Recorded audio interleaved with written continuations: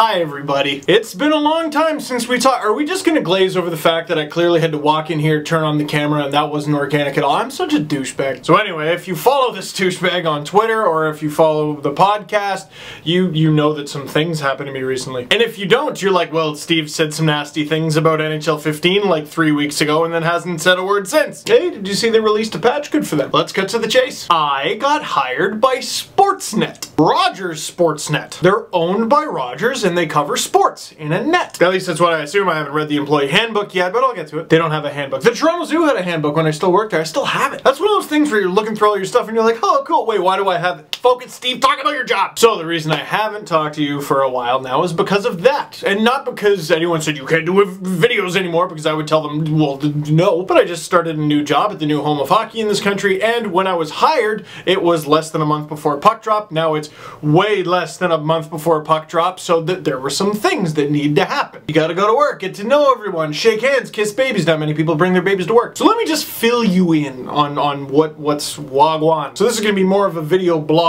than like the Leaf rants I do. You know, oh, you know, this is just what I'm doing in my life. I'm like an actual YouTube video blogger now. Like, hey y'all, crazy graphics. I just walked my dog at a native Cheeto today. Click like and subscribe. And I'm like, what? That's boring. Hockey, Buzz Lightyear and swords. Ah! Moving on. I'll talk about what the job is. I'll talk about what it means for the videos and everything else. And yeah, maybe I'll throw in a little preseason talk too. So the job itself, here's the cool thing.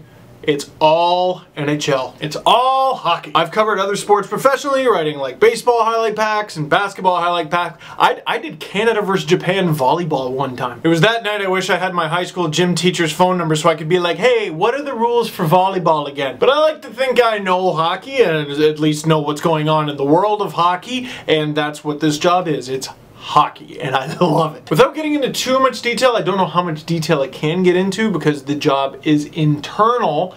My job is to make sure everyone knows wagwan in the world of hockey. So that doesn't mean I'm going to be preparing this big thing and putting it public and it's going to be up on the site. It means I'm responsible for telling everyone, hey, keep an eye on these things. And then what'll happen is as people learn about these stories, they can call me and have me on their radio show. I don't know exactly which shows I'm going to be on or how often or for how long or whatever, but they're going to be Rogers radio stations. It's going to be anywhere, coast to coast. You might hear me call into a radio station in your town to talk about the latest stories in hockey. For example, and this is just an example, Paulina Gretzky, daughter of Wayne Gretzky, preggers. That means she's going to have a baby. And a radio station that's owned by Rogers is, for example, Kiss 92.5 in Toronto. I could call into the Blake and Wild show, which just happens to have my good buddy from the podcast, Adam Wild, on it, and I will call in and we'll talk about that. Did you hear Paulina Gretzky was pregnant? No? How'd you know that? Oh, I saw it on Instagram. You follow her on Instagram? Yeah. How come? Because reasons. Stuff like that. So that wasn't a great explanation, but again, it's an internal role, and you'll learn more when I learn more. I'm less than 2 full weeks in, but follow me on Twitter. I'll talk about it on the podcast. I'm sure I'll mention it a few more times on these videos. Speaking of these videos, guys, I can't do them anymore. They're not letting me. They banned it. Shut up! One thing we discussed before I even took this job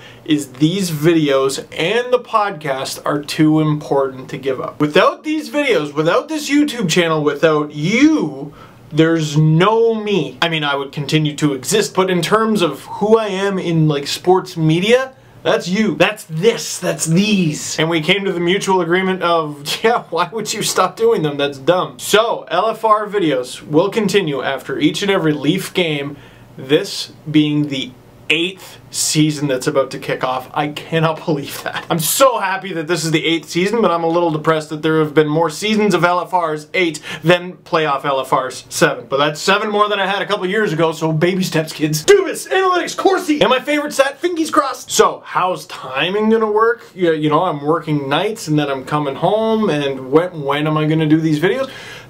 Leave that up to me. That's my problem. But the way I foresee it, they'll probably go up in the morning like they always have. Especially if I'm going to be shooting in this room because, well, I live with another person and that person is a school teacher and it's not nice to scream at 3:30 in the morning. Maybe on occasion I shoot them at Sportsnet. I don't know. I haven't figured that out yet, but the videos are coming. Also, the podcasts have to get moved to the morning too. We're still figuring out exactly which days of the week, but we want to make that consistent. It's been a crazy couple of weeks. So that's what's going on in my world. Enough of the me. A little bit of Leaf talk. Oh, William Nylander. I don't know what I like more, your hair or your hands. He's obviously kind of tiny, probably not ready for the NHL just yet, but oh my god, is he gonna be so good. When they put him with Kessel, I was like, damn! Nylander?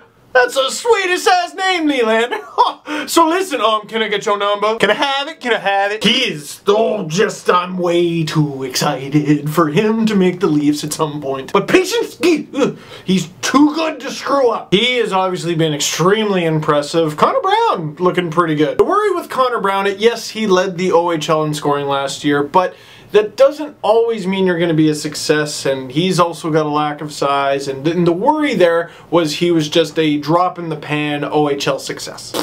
Well, he looks pretty good. And his Twitter handle is Breeze2Grease. The guy's just a beauty. I called the Nylander Kadri Brown line from the other night the fake ID line. I like to think I'm still a pretty young guy, and I see that line hit the ice, I'm like, damn whippersnappers. You know, back in my day, we didn't have any shootouts, and we just had the tie. And you paid for tickets with yak's milk. Cost you 4 or 5 pints for the thing, but once you got in there, that Swedish fellow Sundin, he was something. Why did I give him this for? I don't know. And Antoine Bibeau. Pucks just bounce off of him. And I like that because he's a goalie. But of course, we've got to go through this every preseason.